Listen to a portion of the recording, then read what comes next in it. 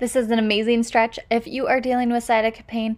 If you are pregnant, make sure that you're getting down on your floor with double knees. We don't want to do any sort of lunging to get down, but when you are down on the floor, lay down on your side, bring one leg over. You're going to feel this beautiful stretch in your glute, in your low back. That little extra twist is going to feel so nice for your rib cage, your upper back. Extend your arm out so that you get a little bit of a chest with that little tiny rotation. Make sure you do it on both sides. If the twist is too much, just do it as your own guidance. And so when you guys are doing this, make sure that you're getting that good stretch. Hold for about 30 seconds each side.